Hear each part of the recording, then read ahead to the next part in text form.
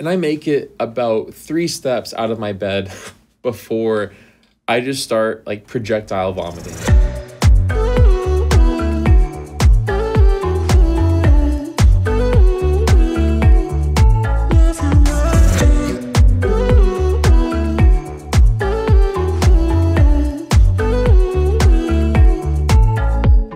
Cubing today is a lot more popular than it was back in like the early 2010 range. So like, you know, it's a little bit more televised now, so people are not as, they've seen like on the news and stuff, people speed solving and competitions and all that kind of stuff. But back in the early 2010s, that wasn't really as like televised, and people didn't really know much about it. They didn't even know it was really a thing, but pretty much everybody knows the Rubik's Cube. So if they see somebody solve it, whether it's in 1 minute or 5 minutes, it's pretty freaking impressive. So my point is that back in that point, I had a cube with me everywhere I went, and you know, it's pretty easy to amaze people when you're solving the cube, whether it's intentional or not. And as a byproduct of that, you tend to get a good amount of free stuff. So don't get me wrong, by no means this is a way of like, you try to get free stuff, but this particular night, I was at a sushi bar with my dad, because sushi and just seafood in general is easily one of my favorite foods. And we walk into the sushi restaurant, and this is the one time actually I did not have my cube with me. I think I had like left it in the car or something for whatever the reason. And we walked into the restaurant, and my dad was going there pretty frequently, so he knew like the owner of the restaurant and stuff, but it was like my first time.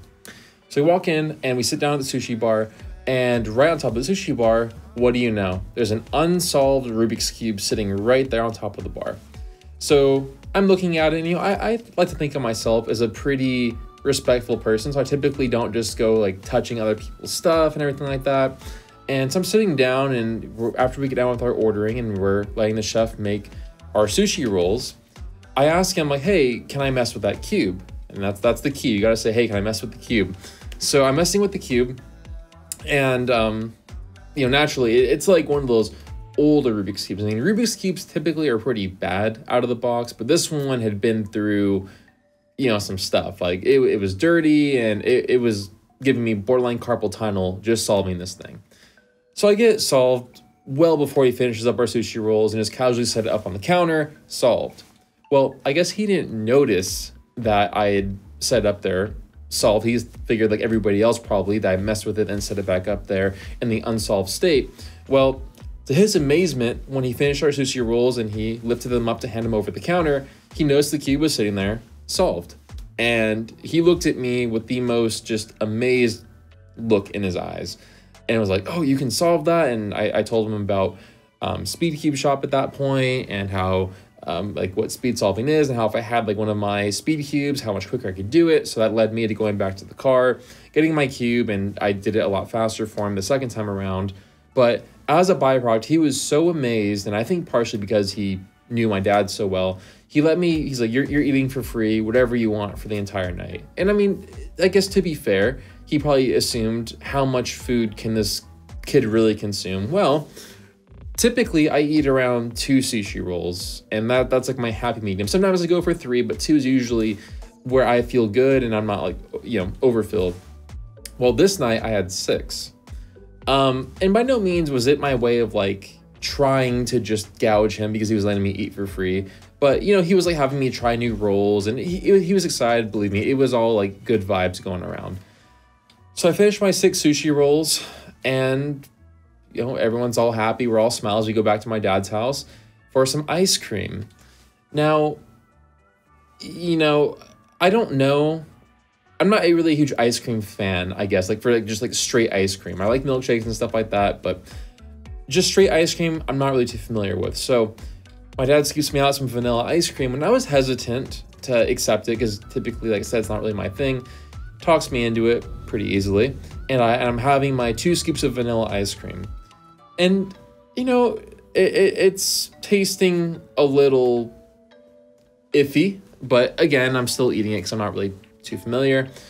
Well, go to sleep after watching a movie, and overall end of a really good night. Sitting there in bed, and I wake up and I'm like, man, my stomach just feels really, really, really bad.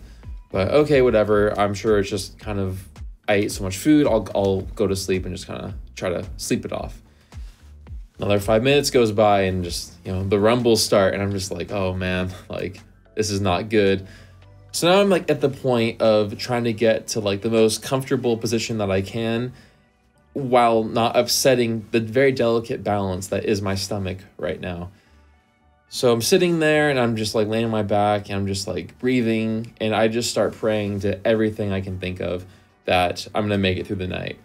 Well, I realize that I'm gonna have to go and use the bathroom. So I stand up to go and relieve myself, and I make it about 3 steps out of my bed before I just start like projectile vomiting.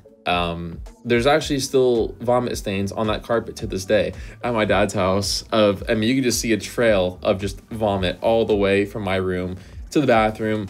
I get to the bathroom and am just, I was seeing food coming out of me that I had eaten like 2 weeks before. I felt like it was just insane. And believe me, that whole next day, it was a long night, but that next day I was laying on my dad's couch just in like the most delicate position to where if you moved me like an inch in any direction, it just was like stomach ache all over again. So I was literally carried into the car to go back to my mom's house, and it was not a very fun car drive home. And after a few days, I was able to kind of get back into the swing of things. But unfortunately for me, that kind of killed my love for sushi for about 6 months after that date, until I had the courage to go back and try it again. Even though it wasn't the fish's fault, I don't think. It just was kind of like, when you throw something up in that quantity, it's kind of hard to want to go back and try it again. So, pretty much ever since then, it's been a lesson learned that no matter if it's free or if someone's offering, I'm not going to overeat past my limit. And since then, I've been in the same situation with getting free stuff. And believe me, I think back to that sushi night, and I only have like what I normally would eat, and I don't accept any free handouts for like, oh, try this or try that. So that was the night that me solving the cube and getting a bunch of free sushi kind of came back to bite me a little bit, but definitely was a funny experience looking back at it.